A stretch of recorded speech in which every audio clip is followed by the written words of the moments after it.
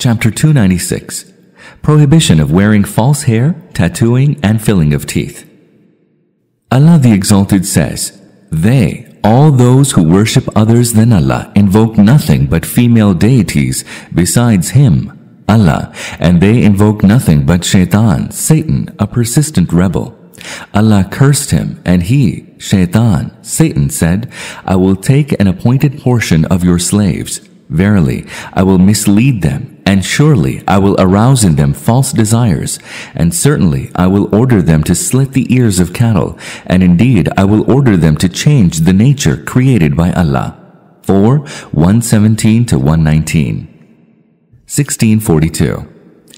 Asma Raziallahu anha said, a woman came to the Prophet, peace be upon him, and said, "O Messenger of Allah, I have a daughter who had an attack of smallpox and her hair fell off. Now I want to celebrate her marriage. Can I get her a wig?"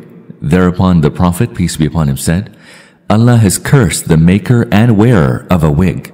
Al-Bukhari and Muslim. Commentary. This hadith mentions women of three kinds, namely, 1. One who patches or joins the hair. 2. One who desires to have such hair. 3. One whose hair are taken to mix with the hair of another woman. All the three of them have been cursed. Such artificial hair are called wig. Beauty parlors are very active in prompting the use of wigs and other shameful fashions. May Allah save us from such evils. Almost the same hadith has been related from Aisha Raziallahu anha. 1643. Humayd bin Abdurrahman Raziallahu anhu said, I saw Muawiyah Raziallahu anhu during the Hajj pilgrimage standing on the pulpit. He took from the guard a bunch of hair and said, "O people of Medina, where are your scholars? Why do they not prohibit you?" I heard the Prophet, peace be upon him, prohibiting from using this false hair and saying, the people of Bani Israel were ruined when their women wore such hair. Al-Bukhari and Muslim. Commentary. 1. In his sermon, Muawiyah was referring to the evils which have been mentioned in the previous hadith. Thus, we learn that if men see any mischief spreading in the society, they must take notice of it and try to prevent the public from it. They should also call the attention of the ulama to that mischief, so that they too raise voice against it. 2. To keep silent over the spread of evils among people is akin to inviting destruction and the wrath of Allah on society. 3. There is a stern warning for present-day Muslims also, because women today have generally discarded their veil and taken to display their charm and beauty like prostitutes. These and numerous other evils rampant in Muslim society are far more vulgar and dangerous than the evil of using wigs and keeping shameful hairstyles. To make matters worse, the Muslim masses are silent over this immoral parade of evils, and the ulama also hesitate to criticize these evils openly in their speeches and sermons. 1644. Ibn Umar Raziallahu anhuma said, the Messenger of Allah, peace be upon him, cursed the maker and wearer of a wig, and the tattooer, and the one who is tattooed. Al-Bukhari and Muslim. Commentary. Al-Washma is a woman who practices Al-Washam. Al-Washam was performed in the past by piercing needle in some part of the body for drawing blood, and then filling the cavity caused by it with antimony, indigo, etc. to make the spot green or black.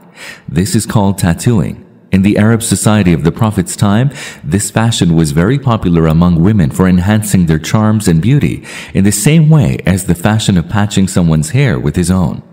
Al-Mastshama is a woman who asks some women for tattooing, and or a woman who marks tattoos on the skin of another woman.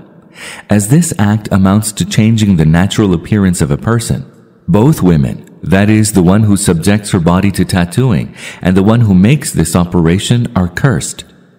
Such fashions are in vogue in this age also, plucking the eyelashes and filling them with colors and other material of makeup, or like Hindu women making mark between the eyebrows with cinnabar, etc., fall in the category of such fashions.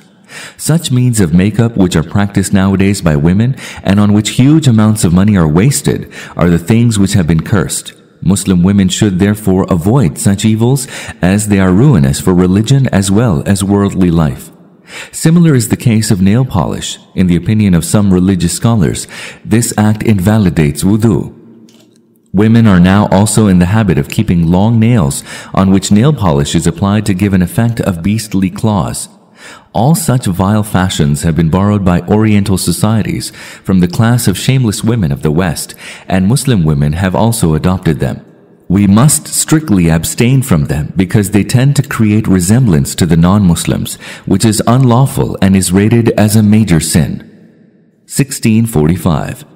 Ibn Masud radhiyallahu anhu said, Allah has cursed those women who practice tattooing, and those women who have themselves tattooed, and those women who get their hair removed from their eyebrows and faces, except the beard and the mustache, and those who make artificial spaces between their teeth for beauty, whereby they change Allah's creation. A woman started to argue with him, saying, "What is all this?" He replied, "Why should I not curse those whom the Messenger of Allah, peace be upon him, cursed and who are cursed in Allah's book? Allah the Exalted has said in his book, and whatsoever the Messenger, Muhammad, peace be upon him, gives you, take it, and whatsoever he forbids you, abstain from it." 59:7. Al-Bukhari and Muslim. Commentary. We learn from this hadith that any effort to bring about a change in one's natural appearance is unlawful. Al-Washm, tattooing. Al-Washr, slimming the teeth. At-Tafalluj, to create gaps between the teeth. An-Nams, the plucking of eyelashes, etc. come in the category of forbidden and unlawful fashions.